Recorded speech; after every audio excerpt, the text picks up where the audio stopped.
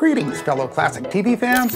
Popeye the Sailor was created by L.Z. Seeger in 1929 as a comic strip for King Features.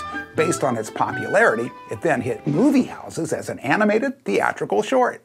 This began in 1933 when Max Fleischer, famous for his Betty Boop cartoons, adapted Popeye's characters to the big screen for Paramount Pictures. In 1942, the productions ended with Fleischer, but continued on at Paramount's own famous studios until 1957. That same year, the shorts began to air on television, and not surprisingly, they were a huge hit. Although King Features owned the print rights to Popeye, they weren't able to earn anything from the television syndication of the theatrical episodes. Once they realized Popeye's small screen appeal, they immediately commissioned for a new made-for-TV version. Popeye the Sailor, the TV cartoon, ran from 1960 to 63 for 220 episodes, and rehiring the original voice cast made for a very smooth transition. Jack Mercer was the voice of Popeye. He was also an animator and writer who actually wrote a few of the episodes for Popeye, as well as Deputy Dog and Milton the Monster. And now for a touch of sinister sauce.